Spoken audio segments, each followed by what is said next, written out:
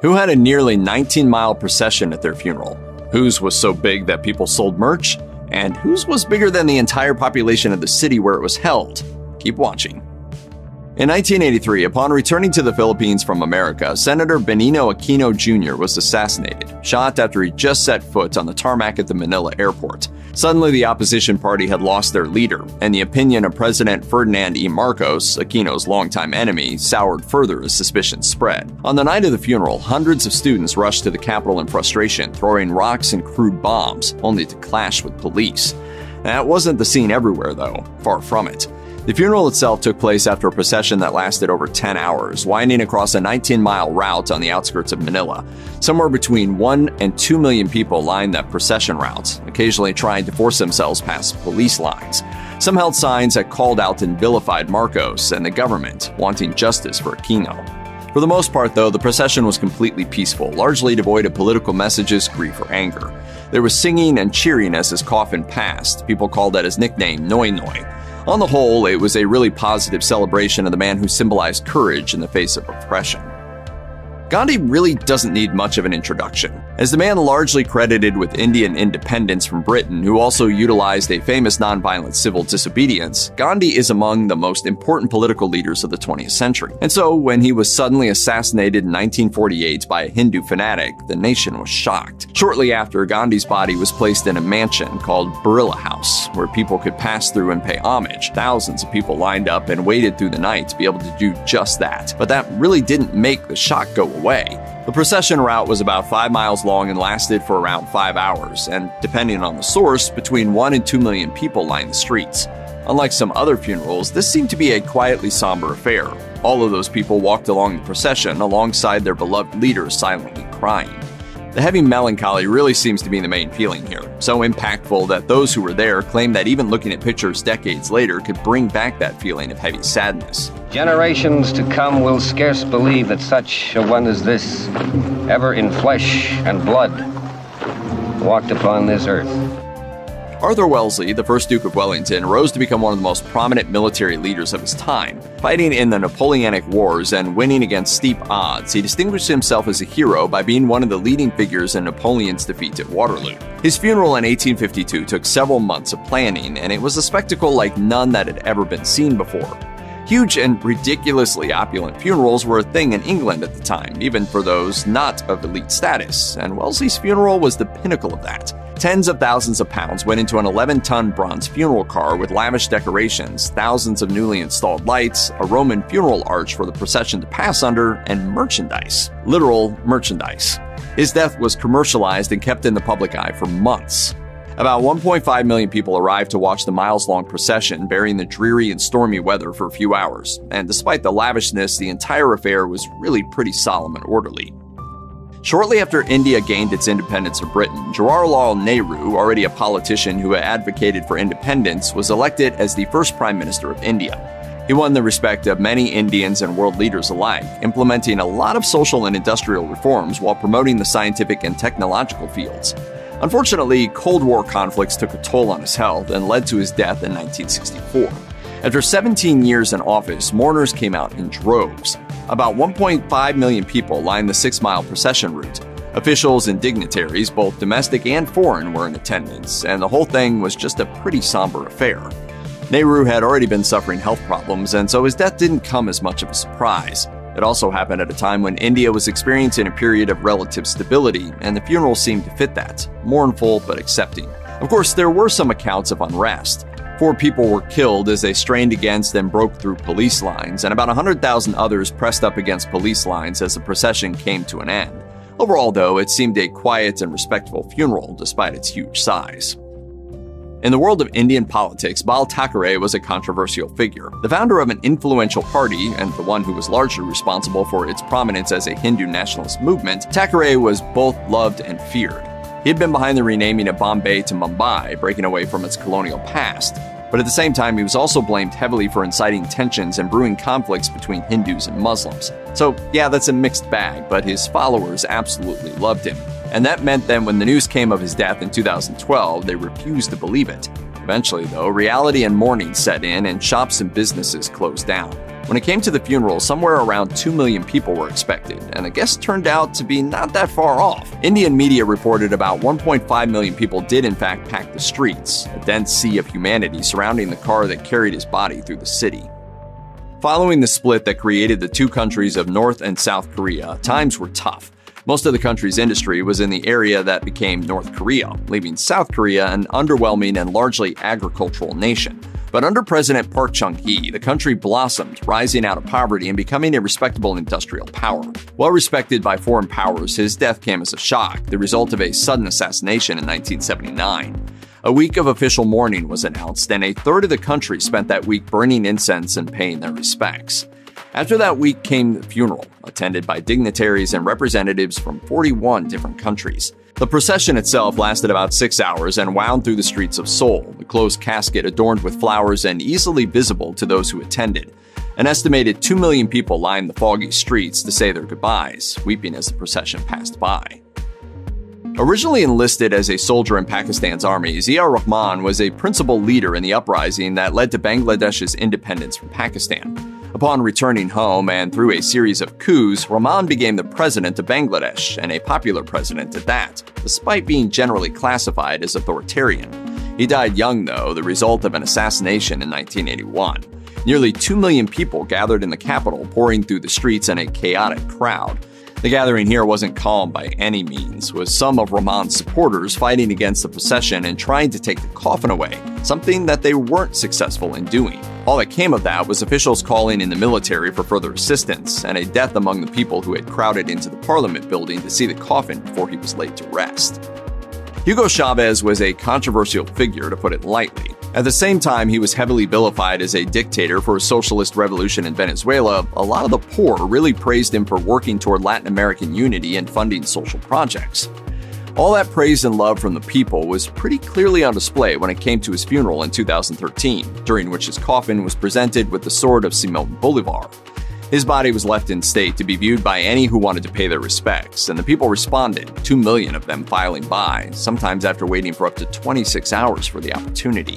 Some mourners sobbed at seeing him and didn't know how to express their sorrow, feeling that they owed everything they had to him. Others remembered his political victories, calling him invincible and undefeated. The outpouring of emotion after Chavez's death is hard to dispute, and people wanted him eventually interred alongside Simón Bolívar himself. This feels less like a funeral and more like a celebration of immortality. Victor Hugo was, simply put, a hero of the working class. His writing embodied the revolutionary spirit with stories of heroism and humanity, inspiring the poor and oppressed. So fittingly, when he died in May 1885, he'd requested a poor man's funeral, but that didn't happen. The French government knew his death would draw crowds and prepared accordingly, placing his body under the Arc de Triomphe on a raised platform almost half the height of the arch itself. Electric lights, torches, funeral urns, and street lamps lit with green flames sat at the base. The government was right to set up such a spectacle because over 2 million people showed up, more than the entire population of Paris at the time. Those same people climbed trees and buildings to get a better view of the 5-mile-long procession filled with everything from suffragettes to gymnasts. In the end, it became a big party, crowds made up of workers and the poor drinking and singing through the night. Their cups were always kept full thanks to the wine shops that stayed open and the waiters walking the streets with more drinks.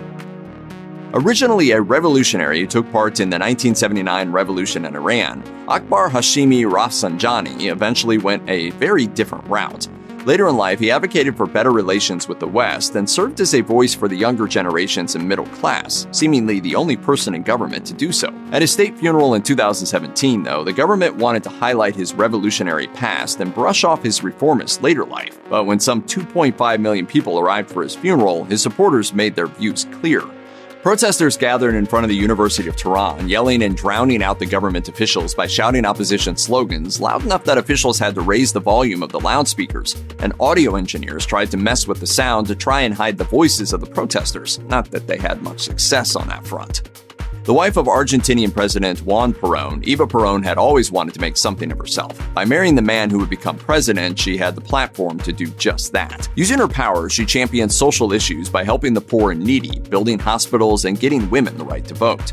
Her supporters absolutely loved her, seeing Evita as the closest thing they had to a saint. So when she died in July 1952 at just 33 years old, the entire country mourned. Her body was put on display, and over the course of 2 weeks, some 3 million people waited in line for up to 15 hours to file past and pay their respects. Tens of thousands passed by every day, kissing the glass cover, fainting and weeping, with nurses constantly on standby in case anyone needed medical assistance. Some did, and there were more than a few deaths recorded. When the day of her funeral procession arrived, her body was loaded onto a specially made gun carriage while 2 million people lined the streets, flowers being thrown down from balconies overhead while planes flew above. Her body wasn't immediately buried, though, and instead went on a weird trip around the world before she was eventually brought back to Argentina in 1974, over 2 decades later. Anyone who knows racing has probably heard this name. And simply put, Ayrton Senna was a Formula One world champion who's widely considered to be one of the best of all time. But he was a tragic figure too, dying in a brutal 1994 crash that was televised around the world. His death hit the racing community and his home country of Brazil hard. The Brazilian government declared 3 days of national mourning, and when Senna's body was flown back home, at least 1 million people were waiting at the airport. The procession wove through the city as 3 million people lined the streets to watch, united in grief. And once that procession came to a stop, the people formed a line 3 miles long to be able to pay their respects. Some waited around 7 hours to do so. Outside, the banners had a single word printed on them, saudade. It doesn't translate directly into English, but it basically refers to the feelings of loss and sadness that come along with the realization that the one you love is no longer there. Kulthum was a singer and artist beloved in a way that is pretty much unmatched in the Western world. Hailed as the Star of the East and Egypt's fourth pyramid, Kulthum was one of the most famous singers of her time. But she was more than just a popular singer. She rejected the social norms of the period and managed to appeal to anyone, bringing people together so well that the president at the time would deliver speeches right after her televised concerts. Just about everyone loved her, so when she died in 1975, about 4 million people arrived to pay their respects, coming from all walks of life. The procession route was planned long in advance, and traffic shut down hours before it started. But those plans ultimately didn't really matter, and mourners broke through the police lines to gather behind the coffin. Officials actually gave up power in the procession to the people themselves, who took the coffin and carried it along their own route, taking a detour to march through the poor quarter of the city before her body was taken to the cemetery for burial. The funeral of Pope John Paul II took place in 2005 and pulled in millions of people from around the world. In the days leading up to the funeral, 2 million pilgrims filed through St. Peter's Basilica to view the Pope's body. Then, when the funeral itself came, 4 million pilgrims flooded into Rome, about doubling the city's population. Millions of others watched from video screens all across Rome, and calls could be heard for the Pope to immediately be given sainthood. The Mass itself lasted 2.5 hours, with speeches being interrupted by applause multiple times. The ceremony ended with a private burial in the Vatican crypts. But what's really interesting, though, aside from the sheer numbers, is the way this funeral touched people worldwide. Among the millions in Rome, visitors from other countries raised their own flags from all over the world. Dignitaries flew in from many different places around the globe. Gamal Abdel Nasser was the first president of Egypt who incited a military coup in 1952 to overthrow the European-aligned monarchy. Nasser was a highly and consistently popular politician, so when he died in 1970, the people mourned. The state had planned a relatively small ceremony in Cairo with 40 major generals and 5,000 troops, but that didn't go to plan at all. About 5 million people arrived and flocked around the 6-mile-long procession route. Mourners fought against the police, trying to break through the lines as soldiers tried to push them back with their weapons. At that point, the dignitaries were advised to leave, and it became an event more for the people, thousands of whom waited just at the end of the procession route, waving handkerchiefs to say goodbye. That said, the mourning wasn't limited to only Cairo, and many other cities around Egypt reported incidents and huge gatherings. Ruhollah Khomeini completely shook up the political scene of Iran when he started speaking out against the unpopular Shah, eventually convincing his followers to overthrow the government and become Iran's political and religious leader. 10 years of rule came to an end with his death in 1989. Almost all of Tehran's residents were there for the funeral, along with countless more from neighboring cities. 2 million people had already kept a night-long vigil. Those millions of people grieved the loss intensely. People threw dust on themselves, symbolizing their desire to be buried with Khomeini as they cried out for their leader not to leave them. But that wasn't the most dramatic thing to happen. At one point, the mourners stopped the 10-hour-long procession entirely, reaching into the hearse and grabbing for Khomeini's body. They dragged it from the car and tore at the white shroud that covered him, trying to take pieces of what they saw as sacred relics. At one point, the body actually fell out of the coffin in the commotion and hit the ground. A helicopter had to be called in to retrieve the body, though even then, some people clung to the helicopter as it tried to take off.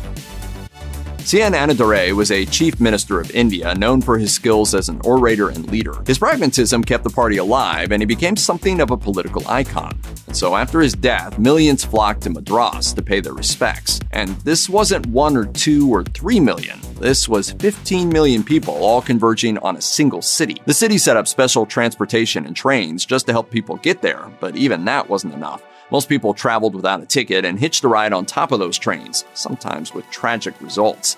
28 people died when the train passed across a bridge that had a roof over it. The streets were packed tightly, so badly that VIPs couldn't get to the service. The funeral itself was actually really simple, only lasting about 15 minutes, but the wider effect on the city was insane.